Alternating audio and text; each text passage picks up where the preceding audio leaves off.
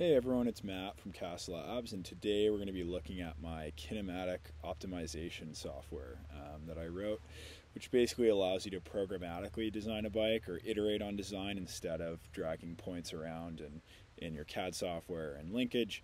You basically can start with a baseline bike kinematic and then iterate 1,000 or 100,000 times and get as close as possible to whatever your design targets are, be they kinematic targets or something else.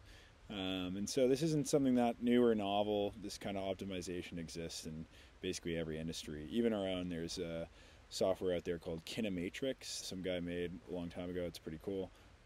But yeah, I basically wanted to make one on my own. I thought it'd be a fun project. Anyways, we'll start with a quick refresh on how I programmatically define a bike.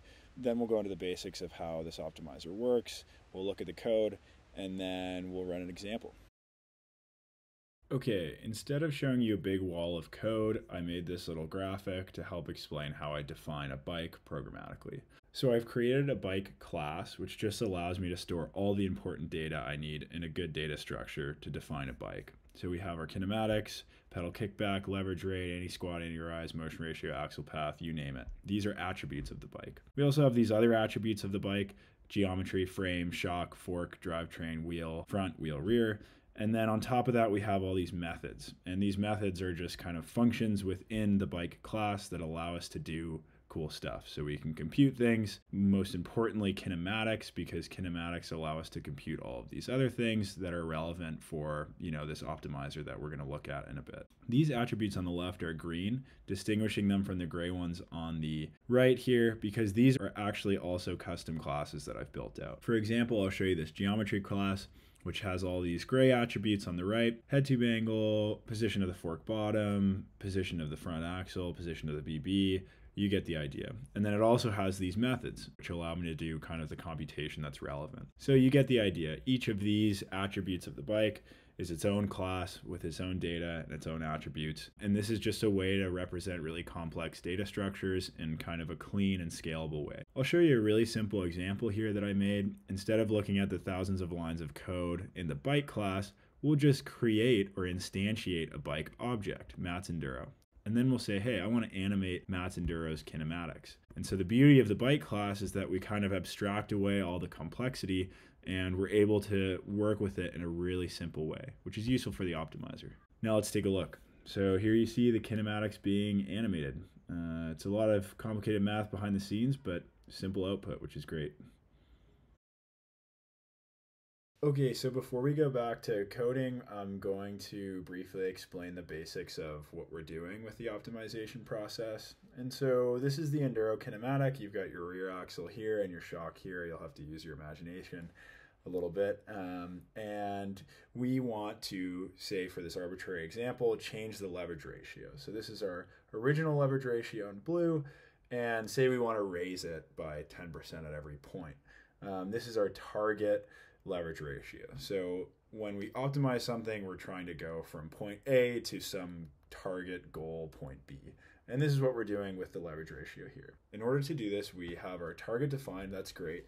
Now what we'll do is we'll define our search space. So this is basically boundaries or bounding boxes on all the points that we can move around. And the points can move around arbitrarily within the search space. And so these bounding boxes define where we can move points around to try to test new kinematics. So let's see, let's arbitrarily pick, for a simple example, we can say, hey, let's randomly pick new points for our bike. And so we're basically like creating a new bike almost. And so we've got a new shock member, we've got a new link here. Rear axle stays the same because I want to fix the wheelbase. Ugly chainstay, and then these are new. Okay, so now we've got this new red bike, which is just a random bike, and it might be an optimized bike. It might have a better leverage ratio. So now that we have the bike defined, we can compute its leverage rate and say it's somewhere down here. Well, that's no good because we're further away from our target than the original one was. So we'd basically want to throw that bike out and start over again. But say we get lucky, we hit the jackpot, and we're super close to our target. Well, great. We have now an optimized bike that's better than the one we started with. And the closeness to our target, we can define as like a cost function, and we want to minimize this. So the smaller our cost function, the closer we are to our target. So every time we create a new bike within our search space, we're going to see if our cost function is lower. And we can add any number of targets here. So you'll see in my other examples, I'll add anti-squat, anti-rise, maybe pedal kickback. And we can have all these different targets that we use and we sum up to create our loss function. And we can bias these, so we can say, hey, I value anti-squat more than leverage rate, so let's make anti-squat have a weighting or a bias of 0.6 and leverage rate a bias of or weighting of 0.4. And so that's going to say, hey, in our cost function, it's a little more important to optimize the anti-squat. And you can add any sort of targets, you know. It can be all the kinematic stuff. It could be axle path. It could even be like number of water bottles that you can fit in your front triangle. But that's basically the basics. So we're going to move into coding world now because we do things that are a little more complicated. Okay, so now that we've gone over the basics of what we do when we're trying to optimize a kinematic, we'll go through my optimizer class that I wrote, which does this optimization. So you can just randomly select points for as long as you want and hope that they get closer to the targets, and they generally will. But this optimizer is a little more intelligent than that. It uses a type of optimization called the genetic algorithm. And basically what this is doing is modeling natural selection. So in natural selection, you have some population of animal, and over the years, as the generations go on, the fit parents maybe survive more. The stronger ones are the ones with bigger teeth, or the smarter ones, or some mutation in their wing or their paw. And these kind of good genes get passed down. You have random mutations, which sometimes help the population and kind of get worked in. And yeah, you kind of have this selection pressure for fit parents that like goes generation after generation. So it's not quite random. There is some random stuff in it, in these like random genetic mutations, but it works pretty well. And a lot of our good technology actually just mimics nature, like poorly mimics nature. And so that's what I'm doing here. I'm poorly mimicking nature by starting, instead of with an animal population, I'm starting with a bike population. So I randomly create a bunch of bikes, say 100 bikes or 10,000 bikes or whatever. I initiate this population of bikes that are just randomly selected points within my bounding boxes or my search space. And then I use the genetic algorithm to evolve this population over time. And so basically what I'm doing is I'm creating child bikes from these fit parent bikes. So I select, you know, a few fit parents, or 2 fit parents for each child, using what's called tournament selection. We don't need to go into that. And then I cross over. So I pick some kinematic points from one parent, some kinematic points from another parent, and I fuse those together to create a child. So this is our new bike. It's a little weird talking about them like as a species or parents and children, but bear with me. Then I mutate the bike. So in nature, there's these random mutations that sometimes are very favorable. And so in this mutate function, I have like a 5 or 10% chance that we actually are going to mutate one of the points on the bike. And then I compute the fitness of the bike. So the fitness, again, remember our cost function or our loss function. We can calculate how far off these new kinematics are of our optimized bike from our kinematic targets. This gives us kind of a fitness score of our bike, similar to how you would have, you know, the fitness of a certain animal within a pack. And yeah, so then each generation we keep running this algorithm. We're selecting fit parents, we're crossing over fit parents to create new children, we're mutating this new population, and we're computing their fitness. And so we have this population of bikes that evolves over time, and after enough generations and iterations, we have optimized bikes. Okay, so now that we know how the optimizer works, let's try a trivial example. So I've created a short script here that actually runs the optimizer. You'll see it's quite simple because the optimizer itself is actually a class, so that makes invoking it super easy. So we create an instance of Matt's Enduro. We define our targets. So for this example, I want to bring the leverage rate, anti-rise, pedal kickback, and anti-squat all down by 10%. For the anti-squat and pedal kickback, since it's computed for every gear. I just picked a random gear. That's what's going on up here. And then we apply weights. So these are kind of our biases of what we think is most important to optimize for.